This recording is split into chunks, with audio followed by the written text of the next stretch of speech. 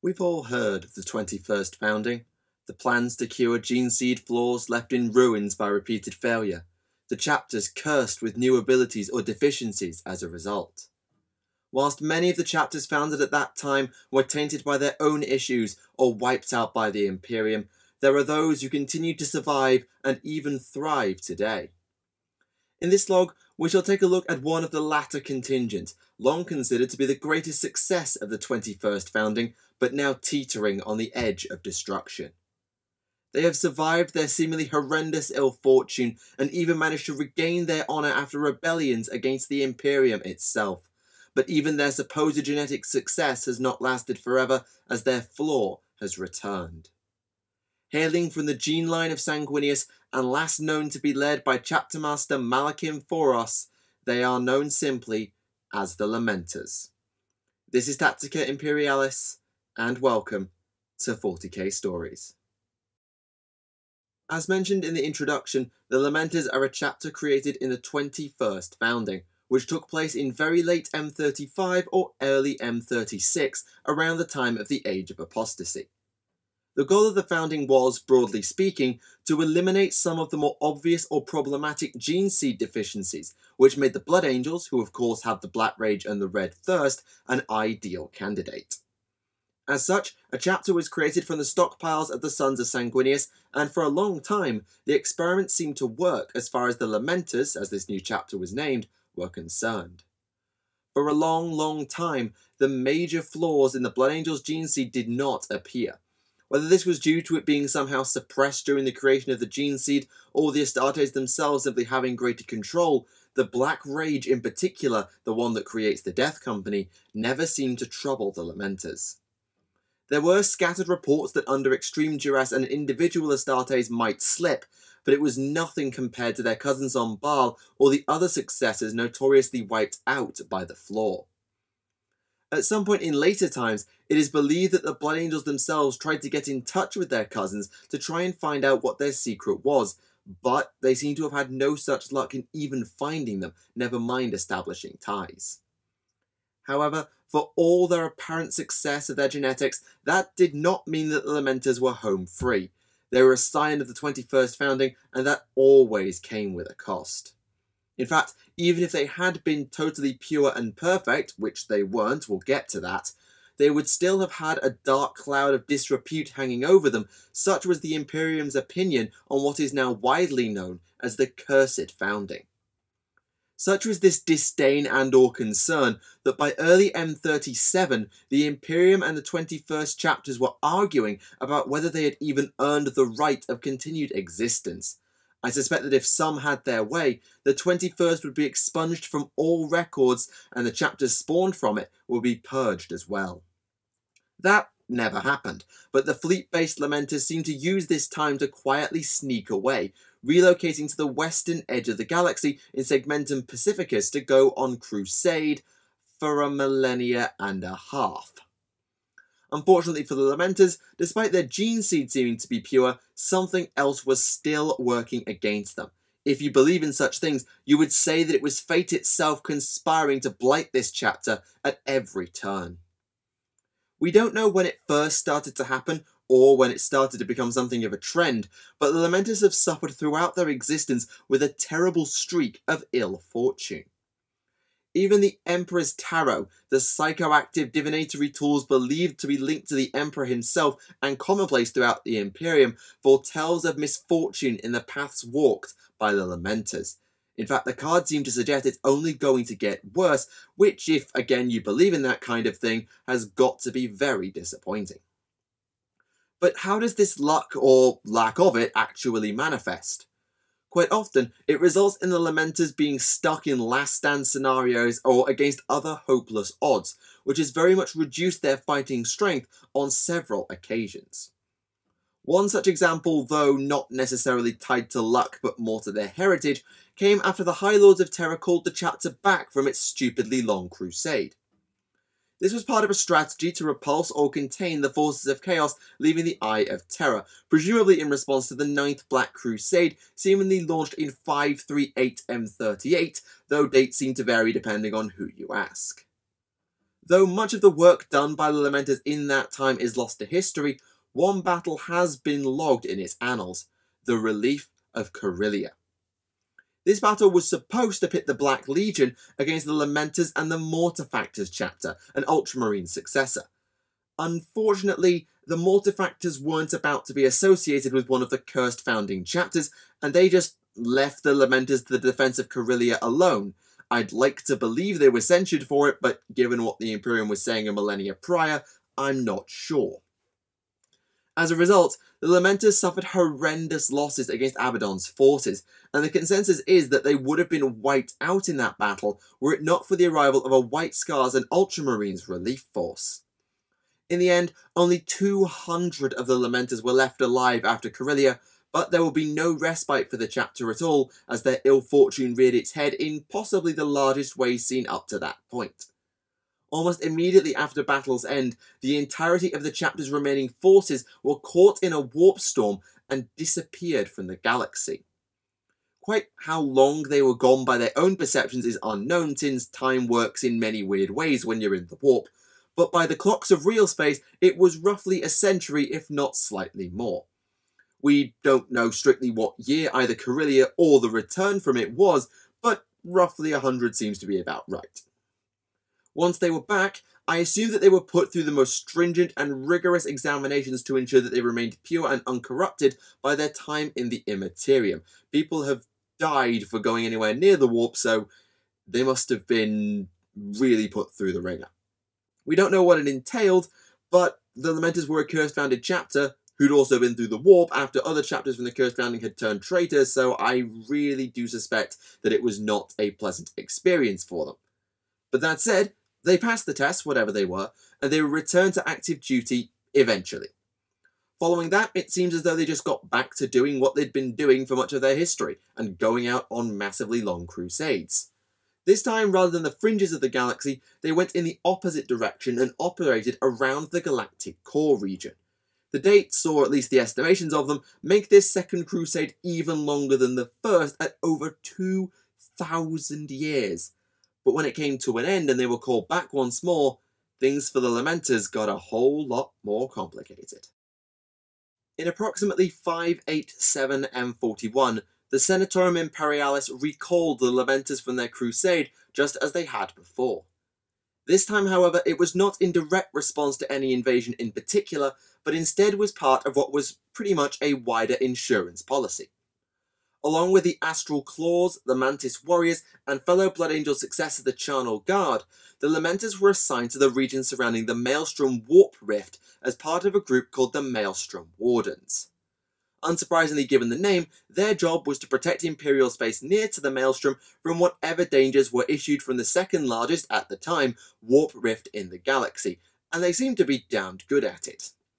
Though the Charnel Guard were pulled away from this task before too long, firm bonds of friendship were apparently formed between the remaining chapters. It's believed that this bond was at its strongest between the Lamenters and the Astral Claws. Given the Lamenters had been shunned by the Mortifactors the last time they had known allies, one can understand why the Astral Claws respecting and or being nice to them was such a big deal for them. The Lamenters also had one battle in this time that may not have been in the region, joining the Ultramarines and many others in the Corinthian Crusade against an Orc War in 698 M41. Once again, they took heavy losses, this time in a shock assault on a mining world filled with human slaves. This battle is known as the Liberation of Slaughterhouse 3, but it was not a happy victory for the Lamenters, though they did succeed completely. In what they saw as the only way to prevent the Orcs from re-enslaving all the humans, possibly due to their own losses, the Lamenters were forced to kill said humans, as traumatic as it was for them to do. However, as time went on back in the Maelstrom, the Astral Claws chapter master Lugfuren began acting out against the Imperium. He wished to launch a crusade against the Maelstrom but was denied, so began to withhold ties and stockpile resources. How much the Lamenters were exactly aware of what was going on is unclear, but if they tried to intervene, it fell on deaf ears, and if they tried to help, we have no records of such. Either way, in 901 M41, when the Imperial Taxman came calling and got destroyed for his trouble, Huron gathered the Lamenters and the Mantis warriors and laid out what he called his Articles of Just Succession, which attempted to cut ties to nearby sectors through the Astartes guarding it, though they would still defend it against anti-imperial threats. Even at this point, the Imperium as a whole wasn't that fussed, but when an investigating force from the Firehawks chapter were boarded by the Mantis warriors in 904 M41, things changed drastically and the Badab War was on. The Lamenters aligned with Huron and the Secessionists, but their role in the war was somewhat limited from what we know. Part of this was due to the presence of the Marines Errant, a 23rd founding chapter who had won great renown during the Corinthian Crusade that the Lamenters were also on. The two considered themselves honour-bound as a result of their actions in that war, and so when they encountered one another, their fleets would just drive each other off without really engaging. That didn't mean there was no fighting between them, however, as in the later part of 904, a combined Lamenter and Astral Claw fleet would all but wipe out an Imperial force, leaving only the flagship of the Errants alive. Eventually, the war escalated once again as the Imperium finally got its response in order and sent in a combined Astartes army to deal with the Secessionists. Again, the Lamenters didn't see a lot of combat that we know of, though their fleet was involved in a major naval engagement known as the Battle of Silent Reach. This pitted them alongside the battle fleet for the Maelstrom Zone against the Red Scorpions and others. Interestingly, there wasn't a huge amount of casualties here despite being the largest battle of the war to that point. Later that same year, 906 M41, the Lamenters seemed to try something a little less direct, launching another naval attack, but this time on the rearmost Imperial sectors critical to the supply lines of their enemies. Fortunately for said enemies, the Firehawks had been pulled away from the front lines by overall commander Karab Kuln and were able to, just about, drive the Lamenters off in a seemingly much bloodier engagement than Silent Reach. However, in 908 M41, the ever-escalating conflict would finally end the work of the Lamenters within it. More accurately, the relatively newly introduced Minotaurs chapter hunted down the Lamenters' battle barge and fortress monastery, the Mater Lacrimarum, and baited the entire chapter to rush to protect it. As you do, it's your flagship. It worked brutally well, as the Minotaurs launched boarding assault after boarding assault on the arriving fleets and hammered the Lamenters to such a degree that many chapters would likely have been horrified by it, which is probably why the Inquisition rotated the Minotaurs in at the expense of those who would have taken offence. We don't know how many Lamenters were alive before this battle began, probably most of their strength given the nature of the fights we know they were in, but by the time the Minotaurs were finished with them, only 300, most of them wounded, were left alive to surrender. This pulled them out of the Badab War entirely, and whilst the typical fate for treachery would be execution or the like, the Imperium was somewhat lenient with the Lamenters, and all the Secessionists exactly, save the Astral Claws, who became the Red Corsairs as we know. You see, joining the Secessionists in the war was, for the Lamenters at least, a question of sovereignty as opposed to betrayal. It was as though the independence of the Adeptus Astartes themselves was being threatened by the attack on the Astral Claws. When you see it through those eyes, perhaps it's less of a surprise that the Lamenters joined their new allies in protecting what they saw as theirs. Perhaps as a consequence of this, or just because 3 or 4 chapters being destroyed would be far too much like hard work, the Imperium sentenced the Lamenters and the other Secessionists to a 100-year penitent crusade. Whilst we don't know exactly what this entailed for the Lamenters, we do know the conditions imposed on the Mantis warriors that could give us some sort of idea as to how it all went. The Mantis warriors were stripped of their homeworld, and their chapter master was seemingly imprisoned for the rest of his days. This prevented the chapter from reinforcement during the Penitent Crusade, which you could call effectively wiping them out if they still happened to run into bad luck. Now, the Lamenters didn't have a homeworld to lose. They were always fleet-based based on the Mater Lacrimarum, and their chapter master was believed killed by the Minotaurs anyway, so quite what was imposed on them is kind of unclear.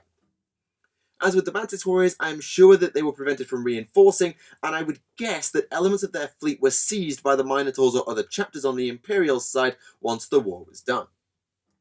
We also know from a recent log that they were to be shadowed by a contingent of Red Hunters Astartes, though whether they were aware of this is unclear, as it could have entailed putting on a show to show that they were loyal as opposed to harbouring some secret issues.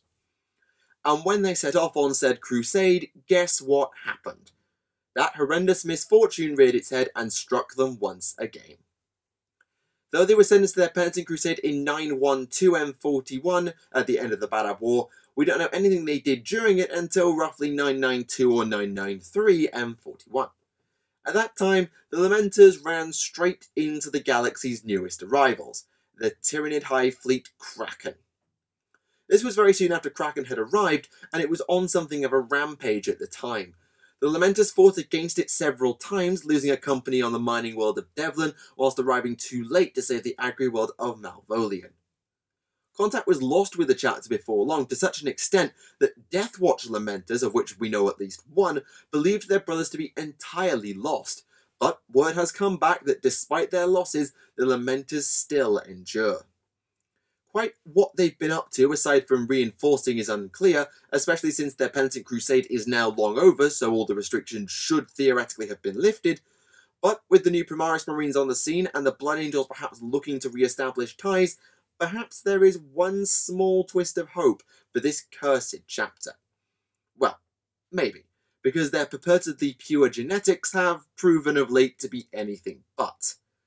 For you see, though we do not have a first date for the outbreak, the genetic curse of the Blood Angels that's damned them since the end of the Horus Heresy has finally caught up with the Lamenters.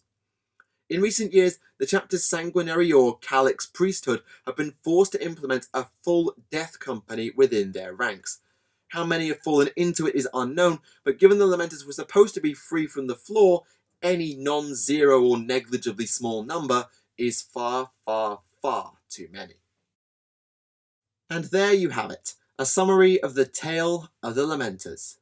I regret that there is such a lack of information on their crusades and deeds, both historical and modern, as they are like many cursed founding chapters, as in we don't know much about them, there's just a lack of info.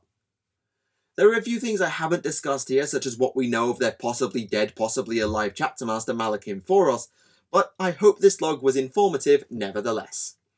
Either way, one can only have respect for the Lamenters. They've survived discrimination from their fellow Astartes, a possibly but probably not justified rebellion against the Imperium, and a direct run-in with a full-powered Tyranid hive fleet. Whatever fate may have against them, if you believe in it, this chapter simply refuses to give up, get the message, and just die. But for now, we must leave them and move on. In our next log, I think I want to do something a little bit different. The individuals I wish to cover are a little like myself, if you will. Chroniclers, historians, storytellers, that sort of thing. Their broader stories are somewhat limited, but many of them as individuals have become minor legends in their own right. But now though, thank you for watching Tactica Imperialis, and I'll see you all again. Goodbye.